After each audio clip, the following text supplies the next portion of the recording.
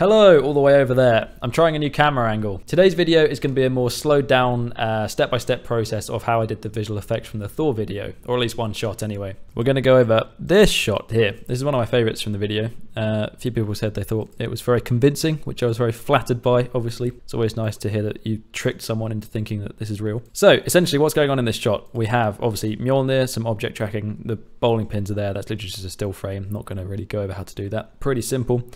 But yeah, the main thing is object tracking Mjolnir and doing the lightning, which I'll also go over because I didn't touch on that in the breakdown.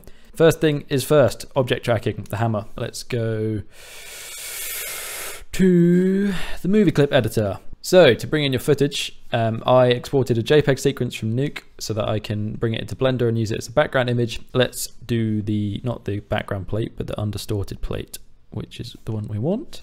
Open clip.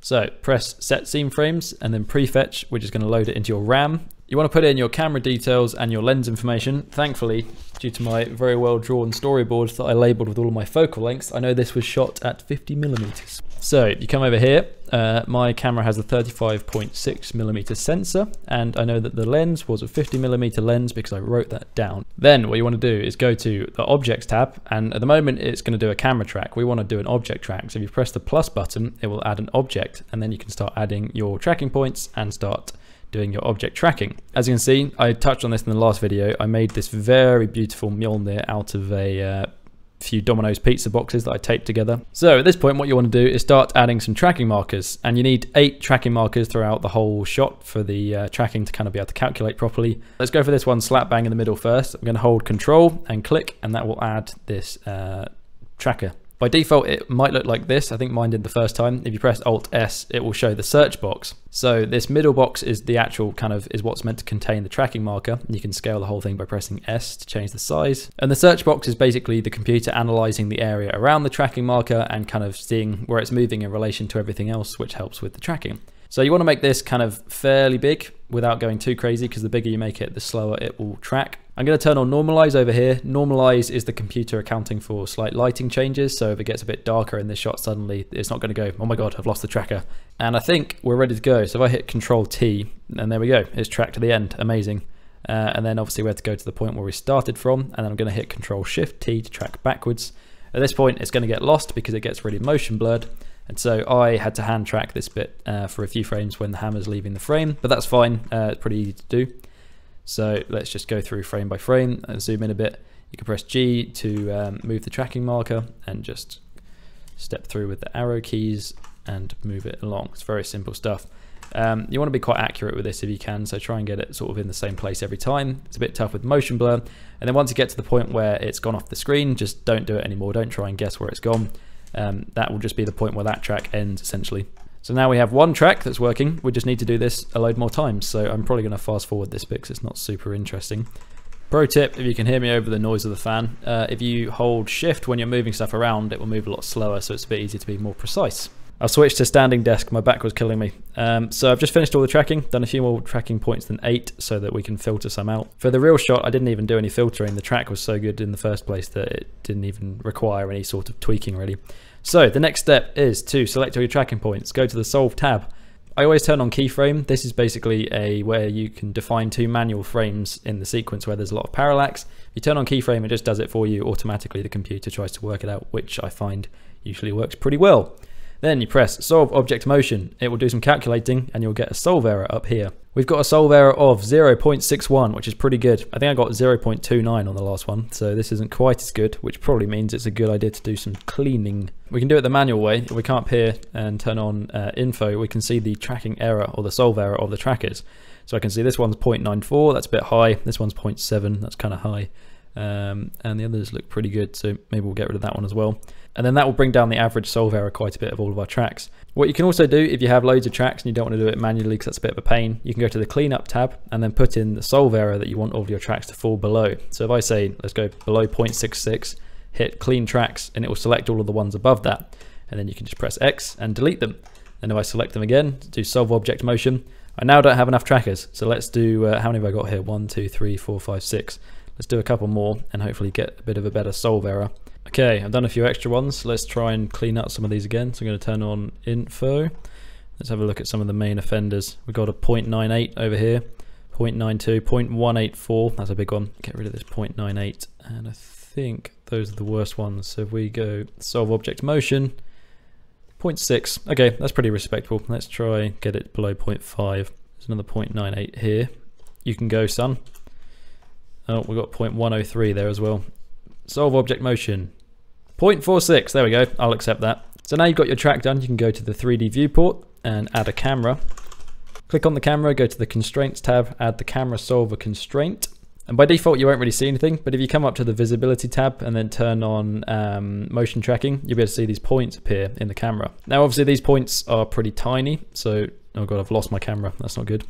What you can do, let's just rotate this so it's looking in more of a correct direction as well, is go to the camera tab and then just turn down the size so it looks something a bit more like this, which is more in line with what I shot. And if I hit play now, you can see that those points are our tracking markers and they're moving the way the hammer was moving. So now what I'm going to do is link in my Mjolnir files, which I made in a separate Blender file. And now what you had to do is go into the camera's perspective and line everything up. So it would help if we could actually see what we were doing. So go to the camera tab, add a background image and open the background image sequence that I made earlier. All 72 frames open. So now I'm just going to grab it and rotate it into position. This takes a little bit of tweaking to get the perspective right and everything. You can go into wireframe mode, sort of get the scale right.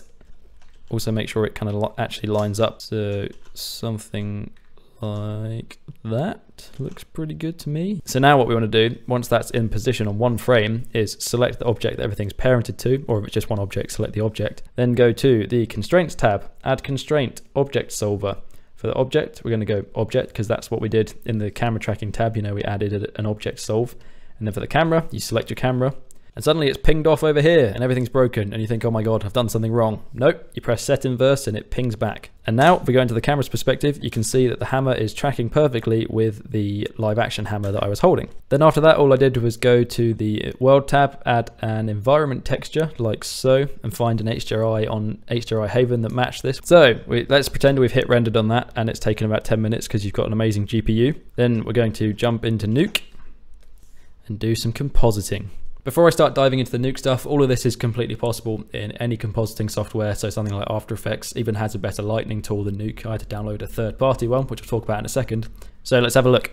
Up here we have our footage. I did a little bit of cleanup where I frame held the first frame where my hand wasn't in the frame, so I could use this for the bits where the pizza box was sticking out. So all I did was draw a couple of masks and just reveal the clean plate over the sections where I didn't want to be able to see the handle underneath. The next thing I put on top of that was the bowling pins, which go over here. This is just a single frame rendered from Blender, like I said. I didn't even render a shadow path for this actually, I just did some rotor shapes on the floor to make a shadow. Then we have the render of Mjolnir. This is how it looks straight out of Blender, so before and after. That's just literally no grades or anything put on top of the footage. First thing I did is match the black point and make the, the exposure a little bit better. And then there's a couple of other grades making it kind of match the environment colors a little bit better. Then, like I explained in the breakdown, I had to roto my hand to go on top of Mjolnir, which goes here. So this is the rotor of my hand here, and then all I did to make the shadow was just offset that slightly. So I transformed it and then blurred it a little bit like this. And I used that to grade down the handle of Mjolnir like that. And that's just a really simple, cheap and easy way of doing a contact shadow. On top of that, I've got vector blur, which adds the motion blur for when it's being swung into the frame like this. So that's without motion blur and that's with. And that's pretty much it for just getting the hammer to sit into the scene. Then we move on to the lightning, which is a little bit more complicated.